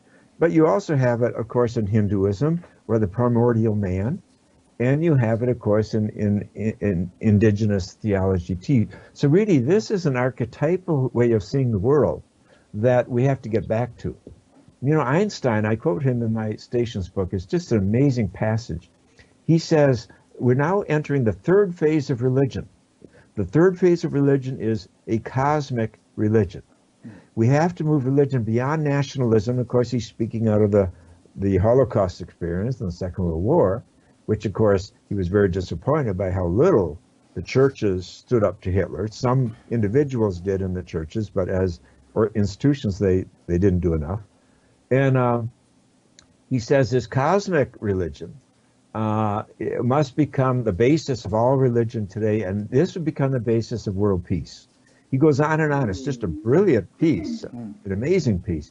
But it's really what we're talking about, the sense of the cosmic Christ or the Buddha nature or the image of God that's in all beings as individuals, but also in the whole picture, the macrocosm of the universe as well. Here's something you'll find amusing. I was emailing with my friend Dana Sawyer the other day. I don't know if you know Dana. He's a professor of comparative religions at Maine College of Art, and he's been on Bat Gap. He helped me interview Robert Thurman a couple of years ago. And in any case, he says in 2 weeks I'll be speaking at the American Academy of Religion conference in Boston, defending the views of Houston Smith against his detractors as scholars assess his legacy. This will mostly be a fight over whether or not the Academy will allow theories of reality that include metaphysical elements. So it'll be a heated debate. And the reason I find that amusing is that, geez, I mean, how can one actually comprehend reality without incorporating the metaphysical dimension? You know, because reality is not just what we see on the surface. It's the sort of even physics tells us that if you really want to know reality, go deep. So exactly. The fact that the American Academy of Religion would have a problem with that seems like I don't know, scary. Strange to me. It's scary. But let me ask you, how would you define metaphysics or the metaphysical reality? Well, I'll do my best. Maybe I would evoke physics itself and say that, physics tells us that which appears physical is not. And so to go beyond the apperception of things as merely physical is to get into metaphysics and to realize that,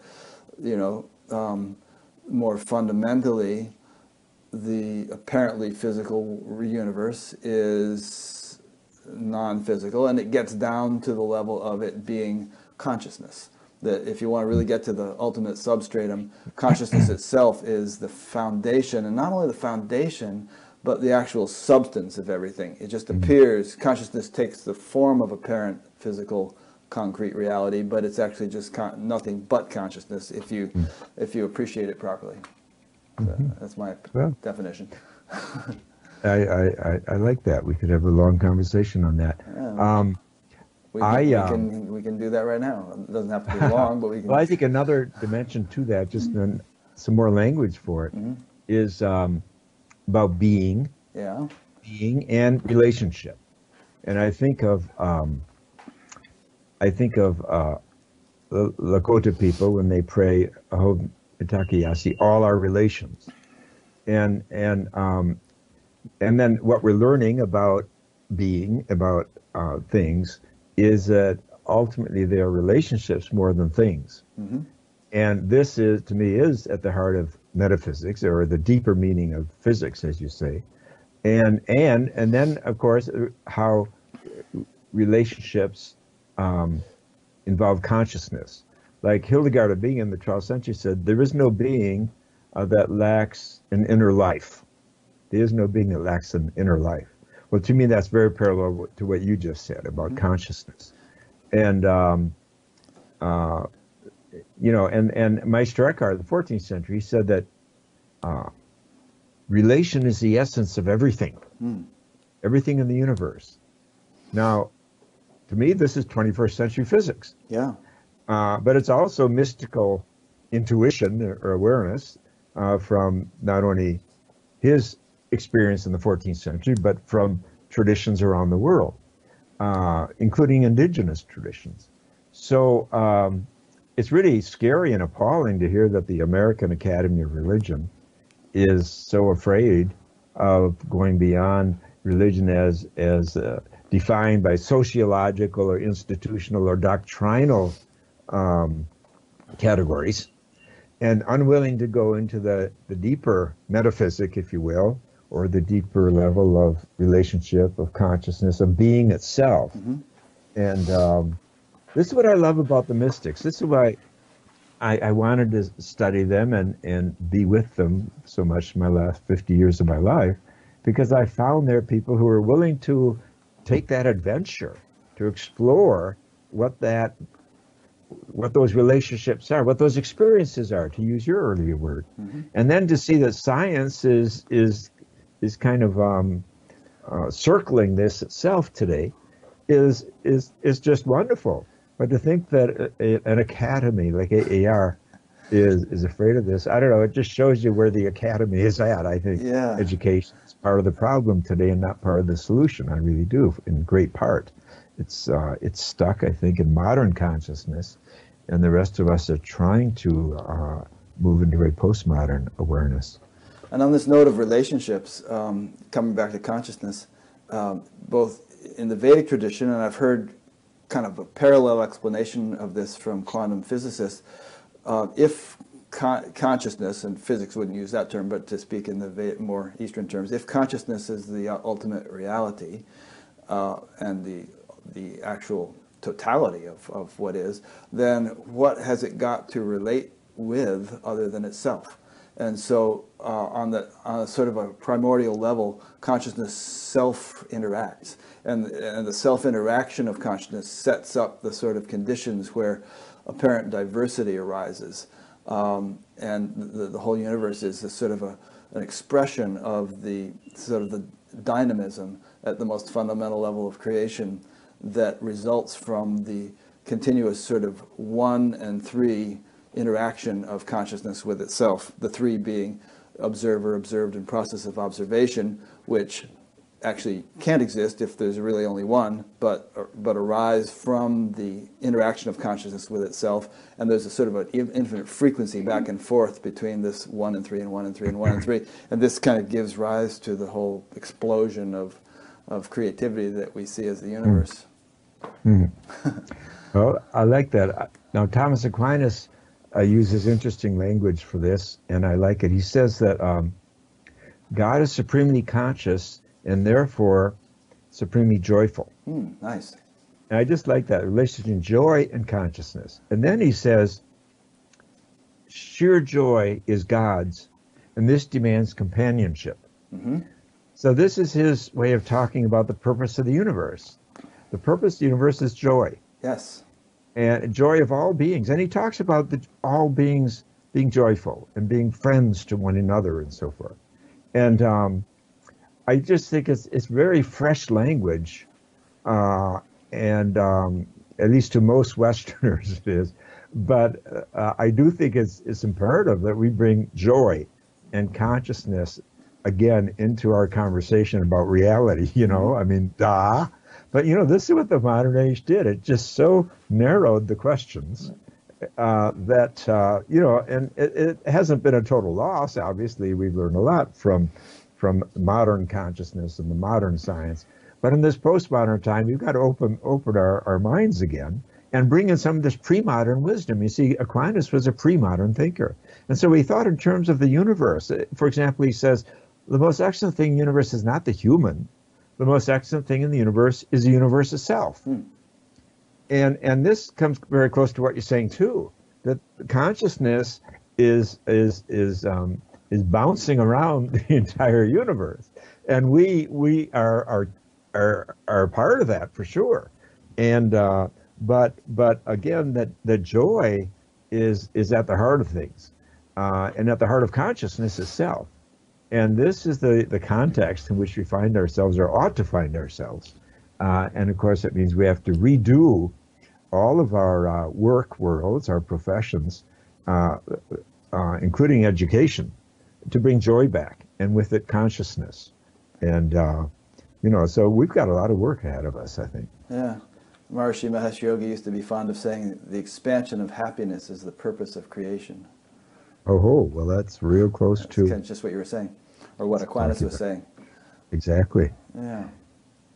And of course, in the Eastern traditions, they talk about Ananda or bliss, and Sat Chit Ananda being the sort of, existence, consciousness, bliss being the sort of essential constituents of ultimate reality. Exactly. And yeah, go ahead. And Eckhart is very big on that, on being. He says, when it comes to being, we're equal to all the other creatures. We're not superior.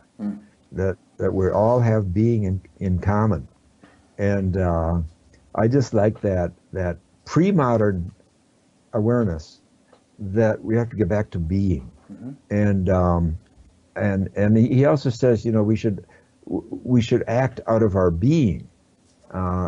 Action should follow on being. And that's just such good advice. Yeah, the Bhagavad Gita actually says, established in being, perform action. There you go. Yeah. Right. And the Upanishads say that there's joy in creating. Yeah. And there's creating in joy. So the via creativa, you see, that path is a path of joy.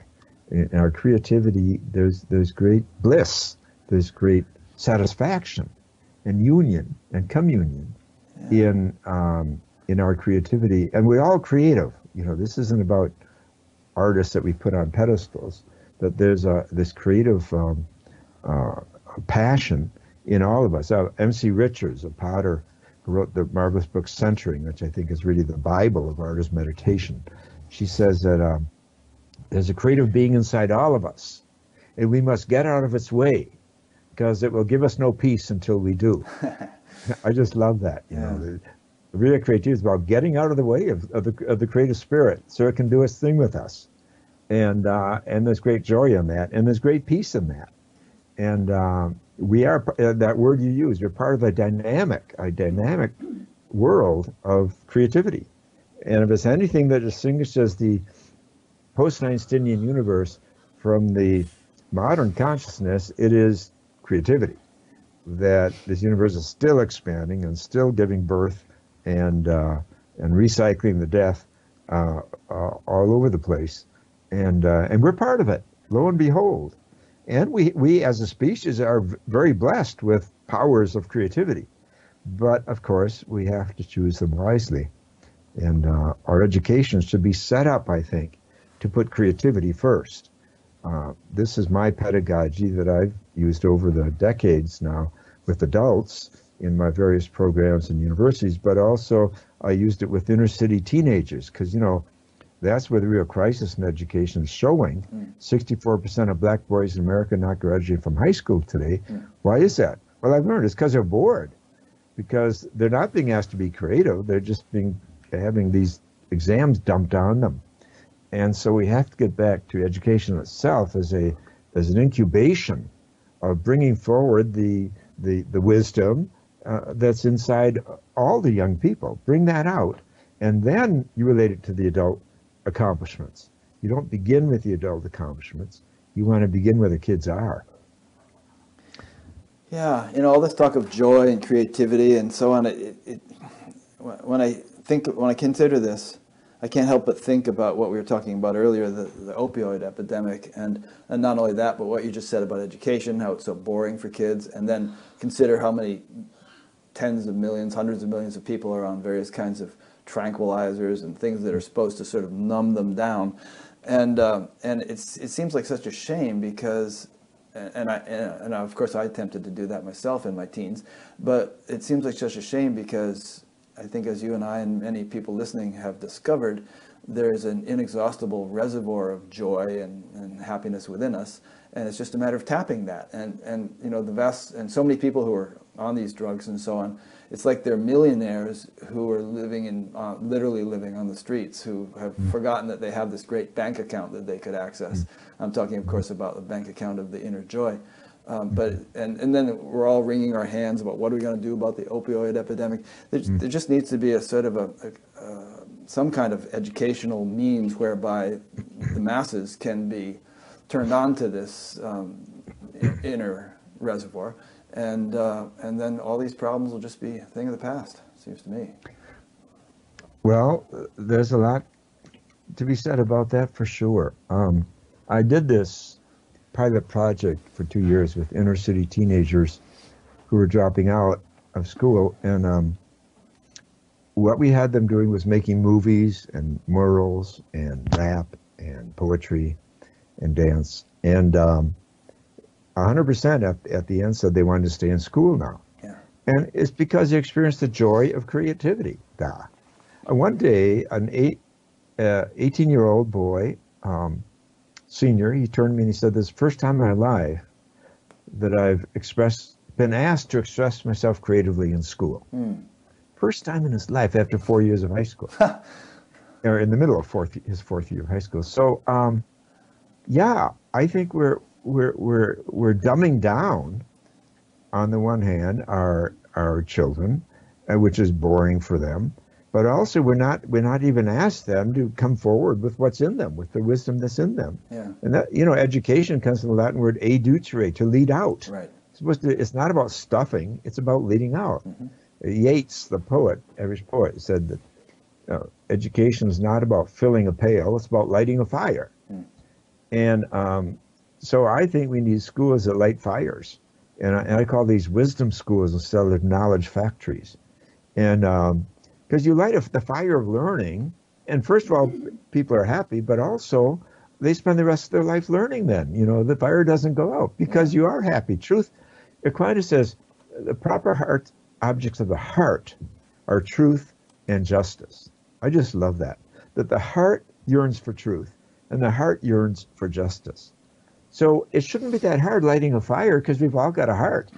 But, you know, it's like bad religion that piles up doctrine upon doctrine. And so we pile up stuff on stuff on stuff in education. And it gets more and more expensive, and everyone is unhappy. It's not only the kids who are unhappy, the teachers are unhappy, the staff is unhappy. You know, it's an unhappy place to be. Where's the joy?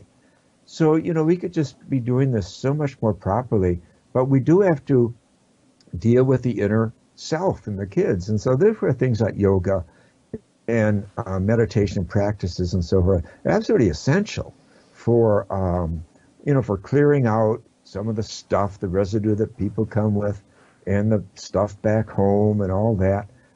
They have to be we have to bring in what I'd call the inner technologies from spiritual practices and traditions, and all this is doable, and it's doable in a very modest, at a very modest cost, because we have these practices in our repertoire as human beings, but they've been, I think, excluded because we've been defining education so rational a way for 100, 150 years, that we have to bring that balance back to what I call the right and left brain balance. And what Einstein himself called intuition versus rationality. He said, do not overtrust the intellect. It does not give you values. He says, values come from intuition. He said, the intellect will give you methods, but not values. So he said, we need both. And they need to serve each other. The rational needs to serve the intuition. So that's what I opt for in the programs that I've designed, the pedagogy over the years. This is what we've done. And in our new school, the Fox Institute for Creative Spirituality out of Boulder, we're doing this again with a new leadership and everything, and other generations doing it. But is that a high school? I've seen college? the results. What's the results the age? Are amazing. What's the age What's group? that? What's the age group of that school? Well, it's young adults and older. It's because they're offering master's degrees and Doctor of Ministry or Doctor of Spirituality degrees. Just opened this month, last month, October. Great. Yeah. Yeah, there are a number of initiatives like that. There was a woman named Caverly Morgan at the SAND conference that presented this whole program that she's doing in Portland with teaching mindfulness to kids in schools, and they're getting marvelous results. You know, kids are just flourishing, and you know, not. What age kids is she dealing with? High school. High school, yeah. Great. I mean, you know, it's preventing suicides, it's keeping kids in school. They're just getting, and it's growing like wildfire because it's doing so well. And, right.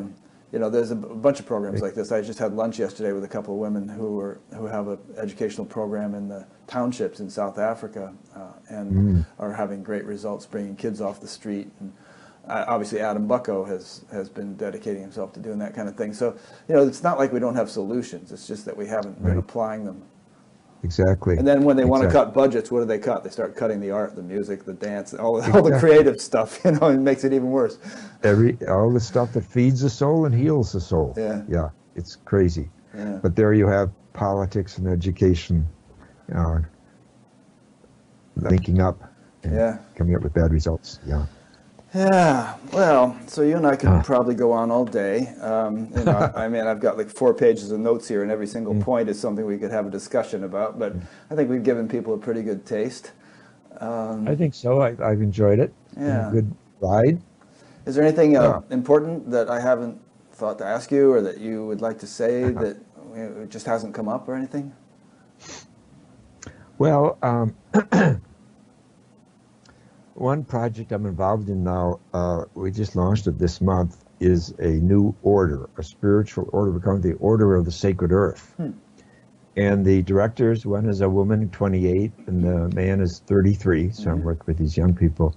But it is meant to be intergenerational. We just came out with a book called Order of the Sacred Earth, Intergenerational Love in Action, I think it's called.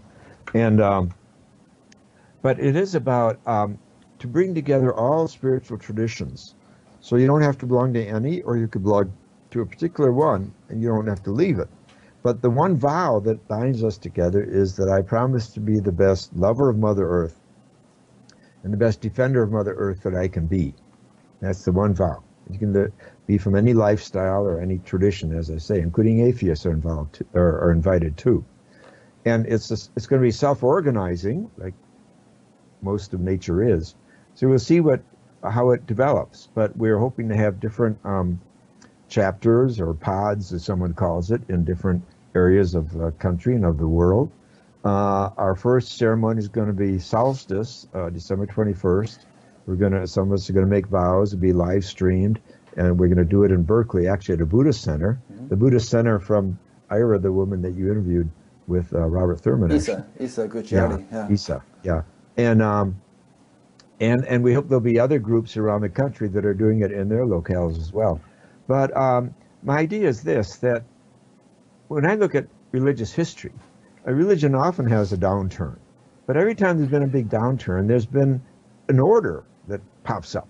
Because orders are much swifter to respond than religions are, or churches. And so we don't have time today for a new religion or a new church, no.